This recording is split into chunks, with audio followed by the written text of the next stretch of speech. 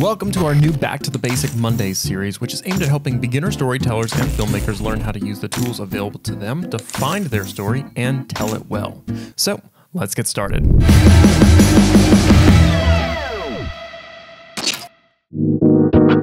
For this episode, I will give a quick overview of each Adobe app and what its function is. I will also include links to other videos that help give you a more detailed look into each program. It's vital to know how these apps work and how they communicate with each other while learning how to use Adobe's system for creative projects. Let's get started with Photoshop. This is probably one of Adobe's most recognizable applications. Everyone knows about Photoshop and has a general understanding of what it does. Created in 1988 by Thomas and John Knoll, this program has transformed into the powerhouse photo editing program it is today. Photoshop generally is used for image editing, creating graphics, adding effects, and batch processing of multiple images. But there is really just so much this program does, it's too much to go over in this video.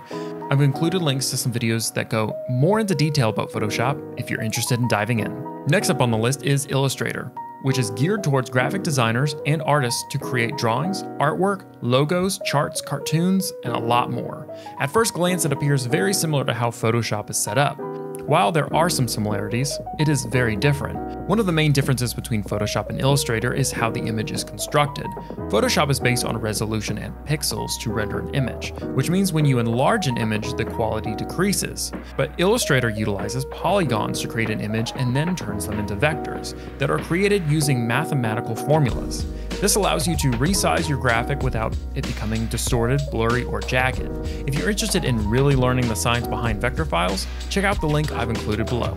Premiere Pro is Adobe's flagship video editing application and has been used to make commercials, movies, YouTube videos, and a host of other video-related projects. It was one of the first video editing programs to be a non-linear editing system. This program is built to be used by novices as well as video editing experts, with just a slight learning curve for those newcomers, but a world of possibilities for those who really deep dive into what you can do with this program. Premiere Pro is often used in conjunction with Adobe Audition, After Effects, and Photoshop, which allows you, through their dynamic link software, to edit elements of the project in these programs while keeping them updated with those changes in the Premiere project. While the bugginess and constant crashing of the system can take away some of the luster, it is still considered by many as one of the best video editing systems and is widely used in professional settings outside of the film industry. Next up is Adobe After Effects. This is a program used for creating special effects and motion graphics for video production. It has been used alongside other visual effects tools in movies like Star Trek, Ender's Game, Iron Man, and a bunch more. It not only has a host of useful effects built into the program itself, but also has the ability to work with plug-in special effects and animation software such as Red Giant, Video Pilot's Element 3D, and more.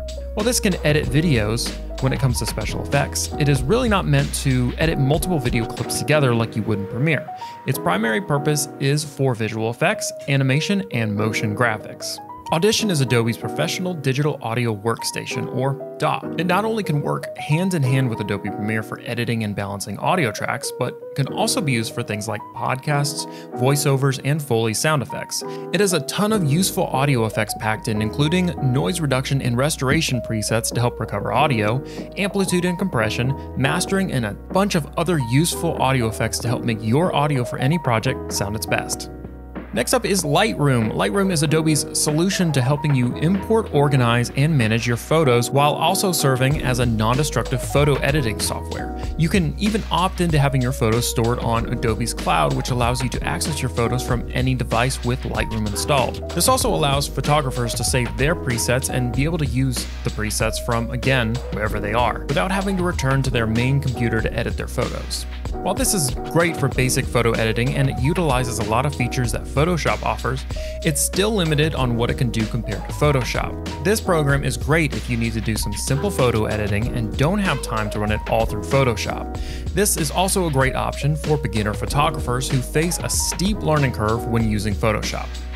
Adobe's Indesign is the industry standard for publishing design. It is purely a layout program used by graphic designers, publishers, and print shops to create items like brochures, mailers, books, newspapers, comics, and other print-related products. It comes with easy-to-use tools to help you create multiple page spreads and intricately designed layouts to eventually be published to print. Next up is Adobe Acrobat. Adobe Acrobat is an application that allows you to create, view, annotate, design, convert, sign, and print PDF files. Adobe Acrobat can be useful for printing files, creating a WYSIWYG file, which is what you see is what you get.